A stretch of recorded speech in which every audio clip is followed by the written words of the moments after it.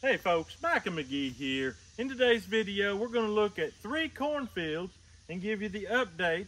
And on this first one, this is the hybrid, the yellow and white cross that we did, trucker's favorite and yellow Guatemalan. This is the second year of planting the seed that we created. So it's going to be interesting to see what we get. But, however, there is 2 things about this field. The majority of this field was fertilized with crimson clover. Right here on this side, which is doing the best, was fertilized with the actual silage piles themselves from last year. The juice comes out of the silage piles, and of course you have the waste from what goes bad on top. All this old stuff here, that's fertilized for the cornfield next year. I just throw it out here. Really helps the ground. And I'm telling you what, it fertilizes the ground like I've never seen. The corn does really good. Right here is where we buried the fish. This first row, about the first 30 foot. Literally can't see a difference. Now, it may be a little early in the game. We'll check back in with you. But as of right now, not a lot of difference between that row and the other rows around it. But time will tell. Now, as you can tell, this corn is just getting started good. Do you want to know how tall it is? I don't have a tape measure, but I can show you. I'm 6 foot and 2 inches. It's over my head. And it's just getting started. So I am excited because last year we had some that hit 15 foot and 3 inches. What are we going to do this year? I don't know. We haven't touched it with a bit of fertilizer. Last year we had to. This year we don't. What's my secret, you may ask? Crimson clover all the way. You might remember last year I had 2 silage piles, one under a tarp and one under a living tarp, a grass tarp. The tarp was here, the grass tarp was down there. This corn right here is by far the best corn I've got on the property, period, hands down. Unbelievable what that did.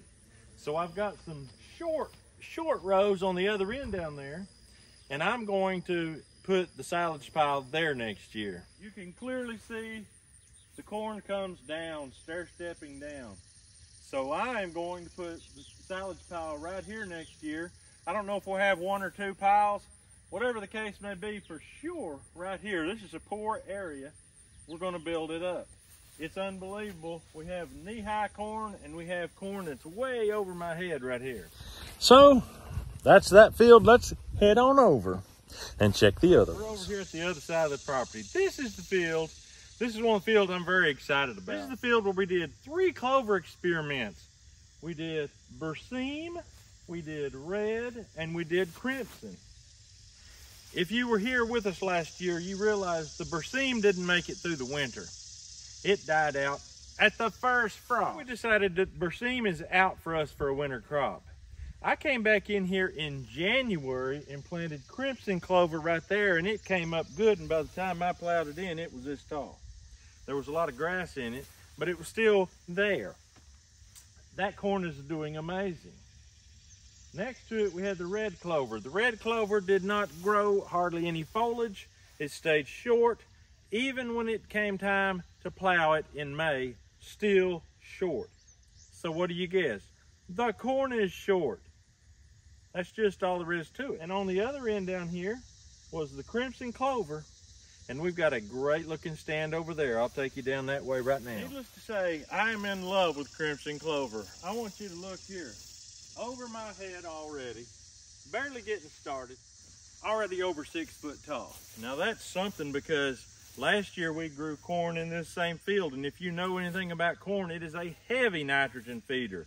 You never plant corn in the same place twice without having planted a crop in between to give it some nitrogen. Most people do soybeans one year, corn the next. Soybeans one year, corn the next. Sometimes they do soybeans 2 years, and to be honest, they still have to use chemical fertilizer. That's the part that kills me. This here, we grew corn here last year, no chemical fertilizer. We're growing corn here this year, no chemical fertilizer. If that don't blow your mind, you just don't understand corn. This stuff takes a lot, and I mean a lot of nitrogen, and it is growing like you put triple 20 on it right now. Now, what I will say about this corn that's growing where the red clover was, it's still got good color. Even though it's shorter, the color's there, and that matters to me a lot. If the color's off, yellow, red, streaks running through it and all kinds of stuff, you got to put some fertilizer on it. This here, even though it's shorter, it's still got the color. It's still going to make a crop. It may not be near the biomass, but it's still going to make a crop. And you can bet your bottom dollar there'll be crimson clover in here next fall, and this won't be this tall. It'll be this tall at this time next year. I don't even have to tell you how excited I am about this field. You can tell by looking. This makes me very happy. I've sort of got this whole thing situated to where every one of my fields is exciting to me right now. But this one here is exciting for two reasons. Eric Hale gave me this corn seed, and it is a three-way hybrid with Purple Pride, which is a blue corn. It's got the Yellow Guatemala and the White Trucker's Favorite. It's got all three. So this right here is going to be a crop that I'm extremely excited to pick this fall. But also, if you remember the last video on this field, this is the soybean field. We had trouble with this field last year with fertilizer. We had to fertilize it with chemical fertilizer because when my corn got so tall, it became very evident if I want a crop, I'm going to have to go shell out the moolah and put on the fertilizer. Well, as you see, we don't need to fertilize it this year because the crimson clover done its job. But Farm All Fanatic had given me a pretty good little challenge that I need to plant soybeans out here in this field. I did. And I give him a challenge in return. You need to plant crimson clover in your field. I want to see the difference that it makes. Crimson clover is not a very good summertime cover crop. So if I want to double crop a nitrogen product in this field, I'm going to have to go with a soybean. We laid it in heavy. As you can see, it's coming up good. It won't be very many days. We're going to have a total canopy. There's not going to be hardly any weeds come up through that. And that is beautiful. We planted it like hair on a dog's back, and we have had really nice rain for the last couple of days, and it's really popping up. I think it come out of the ground on day 5.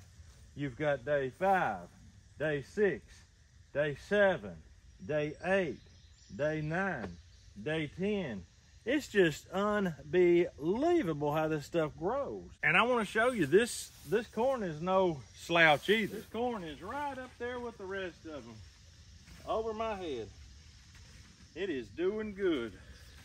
And that, my friend, makes me a happy, happy man. This side of my property is my hunting side of the property. We don't come over here much, but we raise this corn, and these soybeans are going to help keep the deer here in the summertime. Deer don't really eat. They might eat corn where you're at. They really don't eat my corn. They leave it alone. Every once in a while, I'll see a top nipped, but that's it. The soybeans, I know they're going to enjoy. They're going to come in here and eat these. There's no clover here right now other than just a patch here and a patch there. So in order to bring them in, these soybeans are really going to do the trick. We've got a bow season that lasts a weekend in August, and then at the end of September the regular bow season opens up, and then from there on out it's deer season all the way to the 1st of January. We have got it going on. One thing we did that probably increased our germination rate by probably 75% was cultipacking. That cultipacker, you can see it looks like we planted it in rows. We didn't plant it in rows, I broadcast it. That cultipacker packed that down in them strips. It has blades on it that's about as thick as my finger and about as tall, probably 2 inches, 1.5 inches. And I mean, he packed the tar out of it. I told him, I don't care how many times you drive over it. He drove over it several times. And I'm telling you, it's beautiful. Absolutely gorgeous. There won't be no weeds in this field much. Obviously, I can't go and cultivate anymore. I don't need to. Them soybeans are gonna be there pushing that nitrogen into that soil. Needless to say, I'm very excited. I'm hoping when the soybeans get up so big, I'm gonna disc them down and put my crimson clover back in there. And next year, Lord have mercy, what kind of corn are we gonna grow? What kind of corn are we gonna grow? I don't know, but you hang around long enough and you'll see it. If we're still planting corn, if we're still, if this world is still here, because let's face it, things are just slightly crazy. But if I'm alive and willing and able, there'll be corn here next year. But that's all we've got for you today. Hope you enjoyed it, and I hope you really will decide to plant crimson clover as a nitrogen builder in your soil, because it will save you money in the long run, and it'll make you free from the fertilizer store. But that's all we've got for you. We're going to get on out of here. We hope you have a great day. We'll see you on the next video.